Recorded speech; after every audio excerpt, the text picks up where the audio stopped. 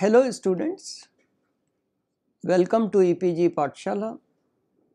I am Dr. M.N. Gupta, Emeritus Professor at Department of Biochemical Engineering and Biotechnology at Indian Institute of Technology, Delhi. Today we are going to talk on the module Glycolipids and Waxes from paper Structure and Function of Biomolecules 2. The word glycolipids is unlikely to produce any excitement of the kind, let us say, associated with recombinant DNA. Yet we will see that none of the biological molecules are unimportant, none are redundant. We will discuss how simple glycolipids can give rise to inositol phosphates, which are so critical in signal transduction.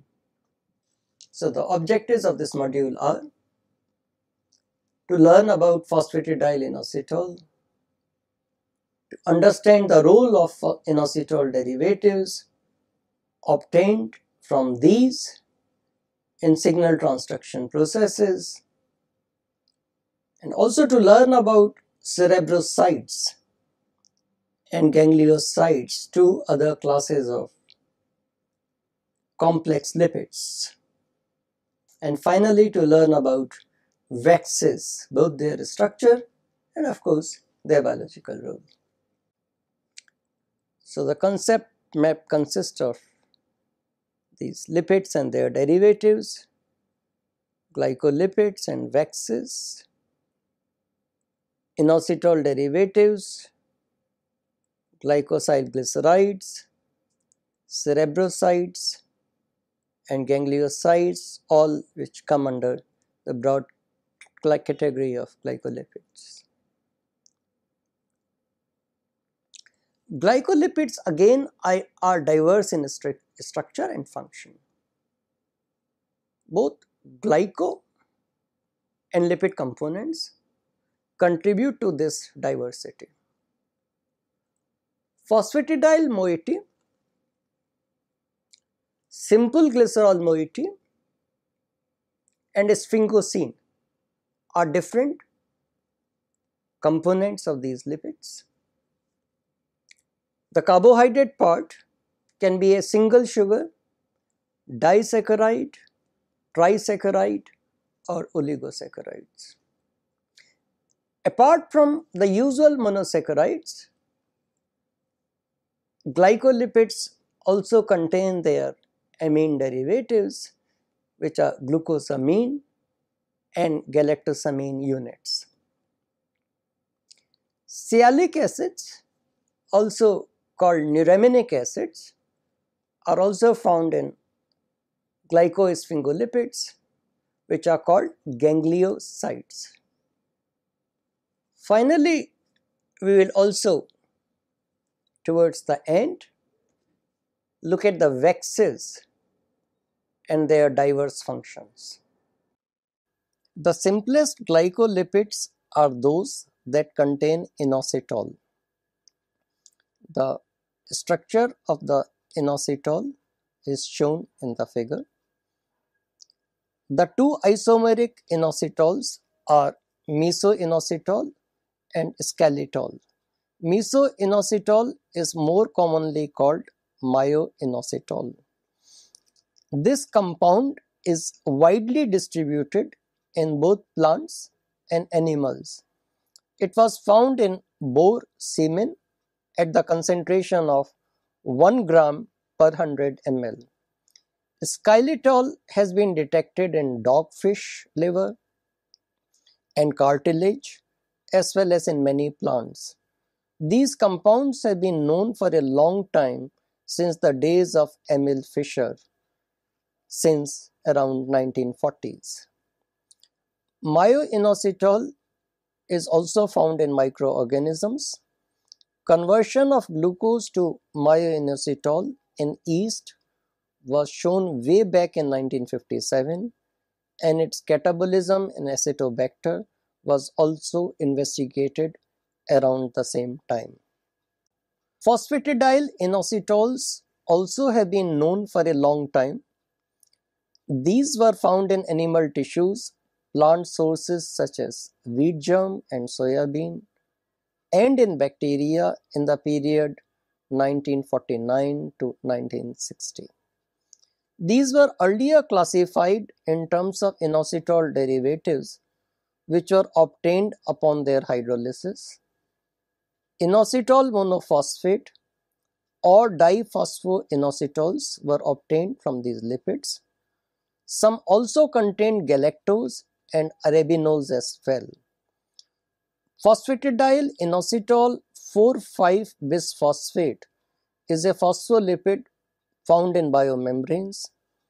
It is formed from phosphatidyl inositol, which in turn arises from CDP diacylglycerol and inositol reaction. The bisphosphate called PIP2, whose structure is shown here, is involved in a major signal transduction mechanism. This pathway is initiated by activation of an enzyme, which is a phospholipase C, and is specifically called polyphosphoinositide diesterase or simply phosphoinositidase. This enzyme is activated in response to a hormone like serotonin binding to cellular receptor. The enzyme action liberates inositol 1,4,5-triphosphate IP3 and diacylglycerol. IP3 has a short life of only few seconds due to phosphatases stripping off all the phosphate and producing inositol.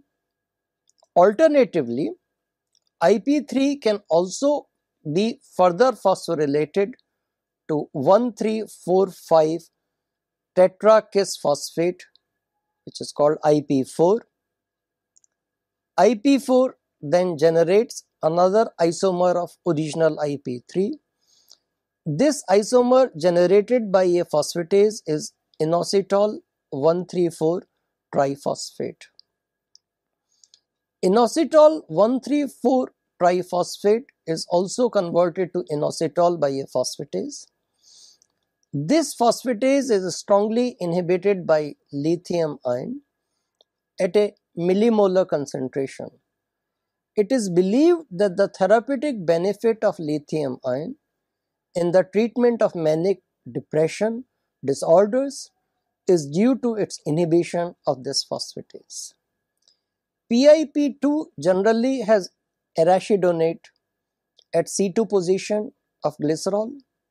We have already learnt about the importance of this C20 PUFA as a precursor of eicosanoids, prostaglandins, and thromboxanes. Phosphoinositide cascade of signal transduction in fact mediates diverse metabolic processes. These are listed here.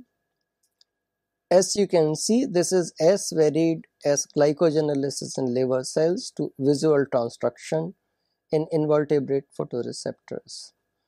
It was Michael Berridge who discovered that IP3 is responsible for a quick release of calcium ion from its intracellular stores.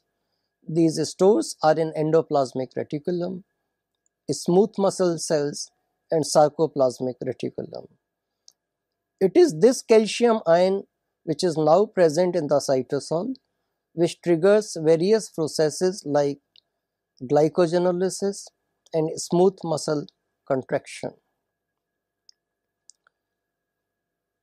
IP3 at submicromolar concentration opens calcium channels in the endoplasmic and sarcoplasmic reticulum. This is how the quick rise in cytoplasmic calcium ion concentration happens. Calcium ion in turn is an important intracellular messenger for many biological processes. Its transport systems ensure that most of the times calcium concentration in cytosol is 0.1 micromolar. The extracellular calcium ion concentration is much higher. It is necessary that cells keep calcium ion concentration low. From our studies of metabolism, we do know that many phosphate esters play an important role here. Inorganic phosphate is an important species. Given the low solubility product of calcium phosphate, it will be undesirable to have high calcium ion concentration in the cytosol.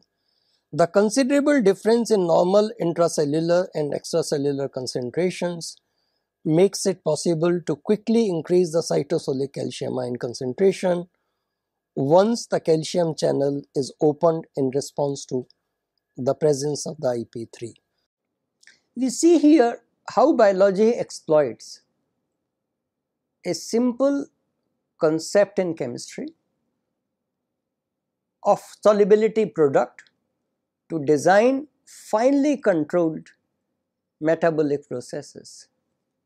We also see that in inorganic species, calcium cation is extremely important and dictates functions of more complicated molecules and processes. Calcium cation can coordinate with multiple ligands. Aspartate and glutamate side chains and even the peptide bond carbonyls are good ligands via their oxygen. So it binds protein very well. In fact, eukaryotic cells keep a control on the concentration of the calcium cations by sensing it via calmodulin, a protein which acts as a calcium ion detector, calcium ion concentration detector. Plants contain glycosylglycerides. These are generally mono or digalactosyl derivatives of diglycerides. One of the diglyceride shown is a glycolipid found in chloroplasts. These glycosyl diglycerides of leaves are rich in linolenic acid. Hence, these green leaves are a good source of this PUFA. A sulfolipid found widely distributed in plant chloroplasts is a sulfonic acid derivative of 6-deoxyglucosyl diglyceride. Apart from plant chloroplasts, this glycolipid is also present in chromatophores of photosynthetic bacteria. This indicates its importance in photosynthesis. Some simple compounds formed from sugars and glycerols are also known. As these are soluble in organic solvents, these can be classified as glycolipids. Alternatively, these may be viewed as carbohydrate derivatives. Red marine algae, Iridae laminoridos, contain alpha-D-galactopyranosyl 2-glycerol. Wheat flour contains beta-D-galactopyranosyl 1-glycerol. Please note that fatty acids are absent in these simple glycolipids. Let us now switch over to the discussion of a more well-known class of glycolipids. Just like the glycerol backbone produces diverse kinds of lipids, many lipids are produced which use sphingosine as a basic scaffold. Sphingosine itself is produced from palmitoyl-CoA and serves as precursors. These molecules condense to produce dihydrosphingosine. A dehydrogenase action introduces the double bond to produce sphingosine. Some important classes of glycolipids are formed from N-acyl sphingosine which is more commonly called ceramides. These glycolipids are sphingomyelins, cerebrosides, and gangliosides. In cerebrosides, glucose or galactose is bonded to terminal OH of ceramide. This synthesis occurs by UDP sugars acting as the sugar donor. Please note that wherever sugars are added to a pre-existing compound in biochemistry, UDP sugars often act as sugar donors. We have referred to cerebrosides before. The cerebrosides of the neural tissues, that is in the plasma membranes of their cells, generally have galactose. The corresponding cerebrosides in non-neural tissues have glucose. The term galactolipids or glucolipids or galactocerebrosides or glucocerebrosides have been sometimes used. With the amino group of sphingosine already acylated in ceramide, the cerebrosides have no charge at pH 7 and hence are called neutral glycolipids. The other glycosphingolipids, which have 2 or more sugars, generally D-glucose, D-galactose or N-acetyl-galactosamine, are called globosides. Cytolipin H is a ceramide lactoside. Cytolipin K is a globoside identified in kidney, and it turned out to be abundantly present in the human erythrocyte stroma. The sugars present are 2 galactose molecules, glucose and N-acetyl-glucosamine linked to ceramide. The nature of the fatty acids in the ceramide portion of the cerebroside is also the source of their structural diversity. The cerebroside kerosene contains C24 saturated fatty acid called lignoceric acid.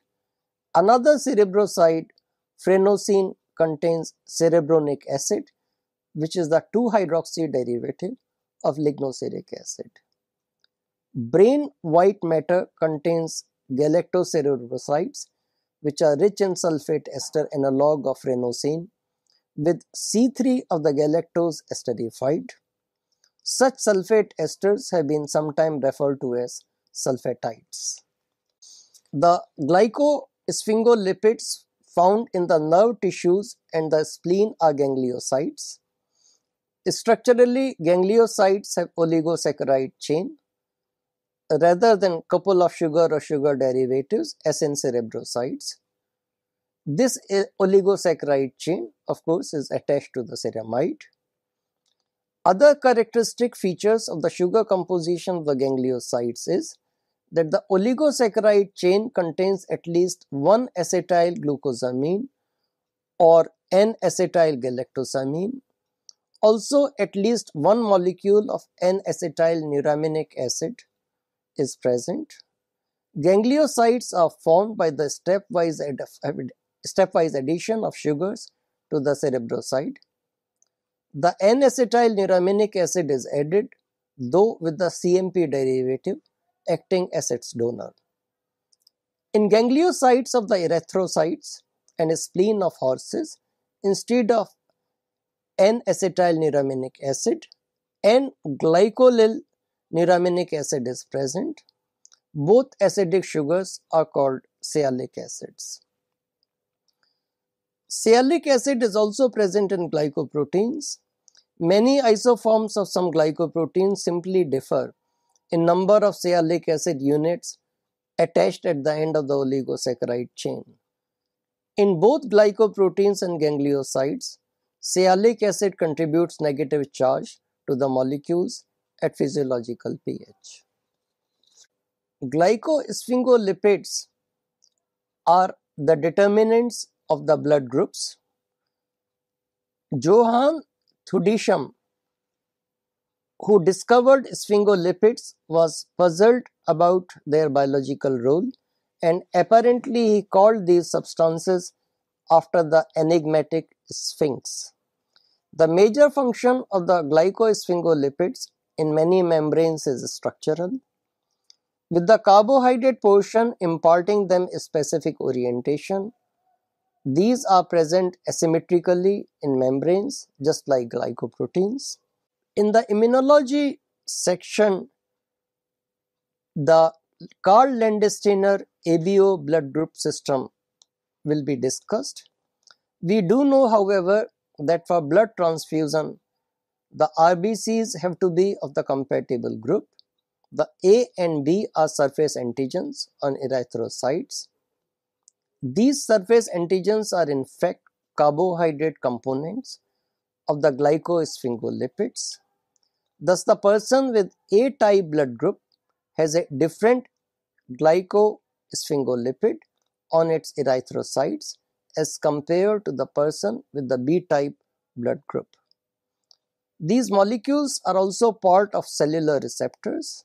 The ganglioside GM is a receptor for cholera toxin. It is also believed that the glycosphingolipids are involved in intercellular communication during growth and development. Many metabolic disorders relate to the catabolism of gangliosides and other glycosphingolipids. We have already referred to the Tay-Sachs disease, in which the concentration of the ganglioside GM2 becomes very high as a specific beta N-acetyl hexosaminidase, which removes N-acetyl galactosamine, is deficient. Tay-Sachs disease is usually fatal by the age 3 years of the infant. Let us now switch over to a discussion on waxes. Waxes are sometimes called biological waxes to distinguish them from paraffin waxes. Biological waxes are esters where both alcohols and fatty acids are long chain compounds. These long chains result in these waxes being solid with melting points in the range of 60 to 100 degrees centigrade. These in general are higher than fats. These long chains of both acid and alcohol components also make waxes highly hydrophobic to the extent that these are described as a water repellent. This property is exploited in nature for various purposes. Honeycomb provides bees complete shelter from the rain. The skin glands of the vertebrates produce waxes which helps the skin and hair to remain soft, lubricated and protected from water. Birds similarly produce waxes from their preen glands to make feathers water repellent. The high-priced down jackets, quilts and other garments filled with feathers of the birds like goose become protective wear against cold, snow and rain. Waxes find large number of applications in the pharma, cosmetic and similar industries. Next time when you see or buy a high quality lip balm, look at the ingredients. It's very likely contain beeswax. Sperm whale is not the only one which exploits waxes to adjust buoyancy. Dinoflagellates, krill and other crustaceans and fishes have low density waxes in their swim bladder or other tissues to obtain desired buoyancy. A large number of terrestrial arthropods have waxes on their cuticle surfaces to decrease loss of water from their body surfaces. In general, waxes in marine animals contain higher amounts of unsaturated fatty acids and alcohol. However, waxes are quite diverse in their structure depending upon their function in the organism, such as plants. The insect waxes generally contain saturated alcohols and fatty acids, with their chains consisting of carbons in 12 to more than 20 range. The giant whitefly Eleurodicus dugesti has carbon chains of up to 30 carbons in both components. In general, waxes have primary alcohols. The lipids of the cuticles of melanopline grasshoppers contain waxes with secondary alcohols though. In plants, cuteins and suberin are the lipid polymers present in the hydrophobic layers of cell walls.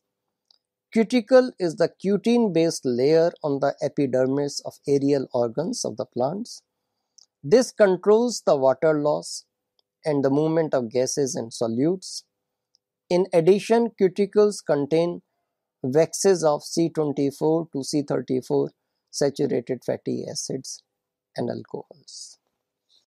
Let us look at some more interesting example of waxes. Lanolin is present in the lamb's wool. Carnauba wax is obtained from a Brazilian palm tree, and wax from spermaceti oil of whales are industrial products used in ointments, polishes, and lotions. Sperm whale is a massive marine. About 1/3 of its weight is due to its head, and about 90% of the weight of its head in turn is due to a blubbery part called spermaceti organ. Typically, spermaceti contains up to 18,000 kg of lipids. This lipid material consists of triglycerides and waxes. The presence of a large number of unsaturated fatty acids ensures that this is liquid at 37 degrees centigrade, which is the normal body temperature of resting whale. These whales dive down in deep sea in search of squids on which they feed. At that level, however, water is both colder and denser. Here, whales have to be able to wait quietly and without much swimming for schools of squids to pass by. Whales' physiology results in rapid cooling of the oil to become solid. It actually starts to crystallize even at 31 degrees centigrade during the dive. The buoyant density of a whale now matches with the denser water around it, and it allows it to stay put there without any swimming. At one time, before sperm whales became endangered, the spermaceti oil with waxes in it was a valuable lubricant. Relentless hunting for the waxy oil made them the endangered species. So, we come to the summary. In this module today, we learnt about glycolipids with inositol as sugar. We learnt about glycosyl glycerides. We learnt about cerebrosides. We learned about gangliosides. We also learnt, hopefully, some very fascinating aspects of waxes and their diverse applications. The dewdrop nestling on a plant leaf is always considered a visual delight. Cutin is the waxy material which makes it happen. The role of glycolipids in biomembranes, signal transduction, and photosynthesis is well established, and that is dealt with in more detail in the respective modules and the papers which deal with biomembranes, signal transduction, and photosynthesis. Glycolipids and waxes are interesting molecules and form part of the diversity of lipids as a class of biological molecules. Thank you.